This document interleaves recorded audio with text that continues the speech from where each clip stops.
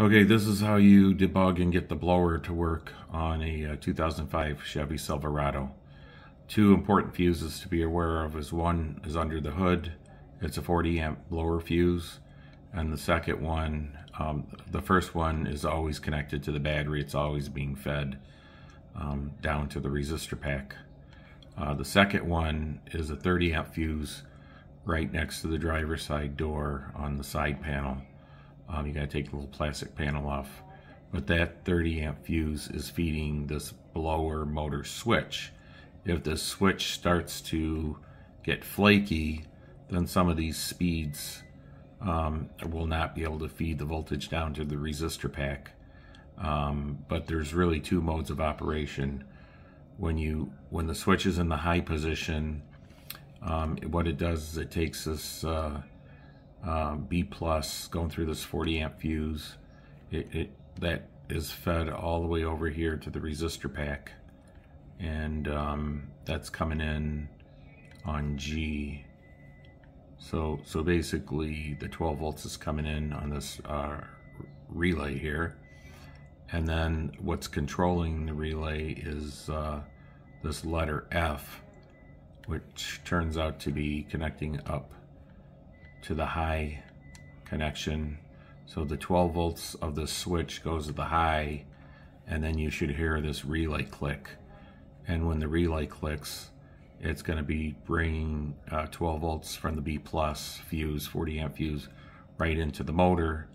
And then that motor should spin as long as there's a ground over here on terminal E. So when you're using the high of the motor, the relay is engaged. When you're using doing the other speeds, low, medium 1, medium 2, and medium 3, that 12 volts, which is switched on the run condition, when your key is in the run condition, that 12 volts comes down to this blower switch, and then it could feed these multiple speeds here. When those 12 volts come through those speeds, it's going to come over here, and it's going to feed this resistor pack here. And inside of the resistor pack, like when you go and feed something on this B terminal here, it's got to go and flow through each and one of these other resistors, and eventually it gets down and feeds through the relay, which is normally closed, and it's going to turn on the fan.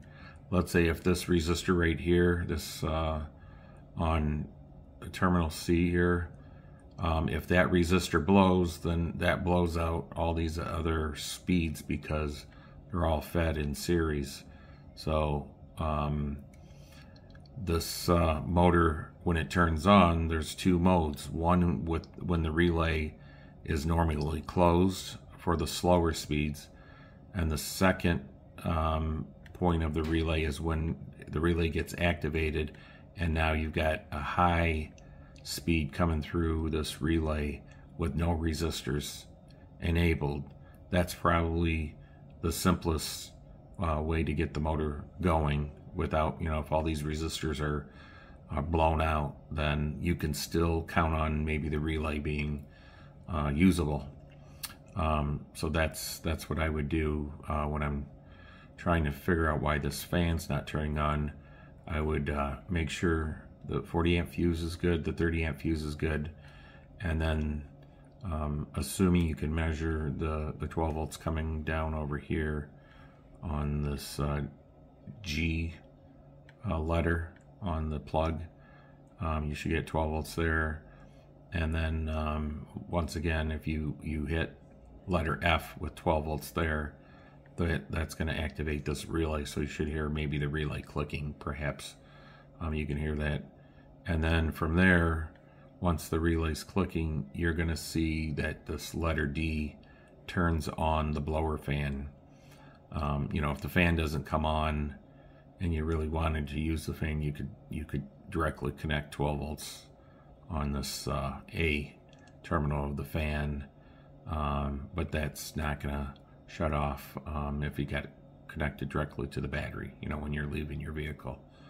But then if you do want to test out the resistor pack, probably the first one you want to test is this medium speed here. So that one is the C. So if we trace that one back, we come down here. It's probably coming over here to the medium 3.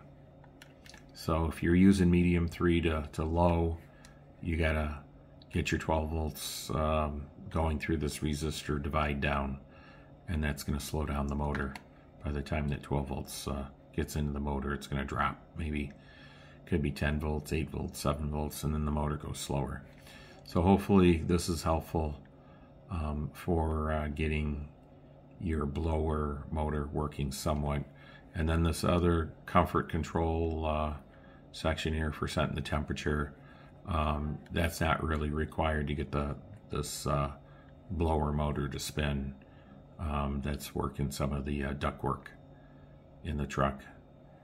Anyway, hopefully you find this helpful, and good luck with your repairs. Thanks.